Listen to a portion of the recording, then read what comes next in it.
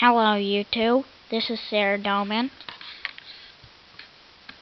and today I'm going to show you my crib.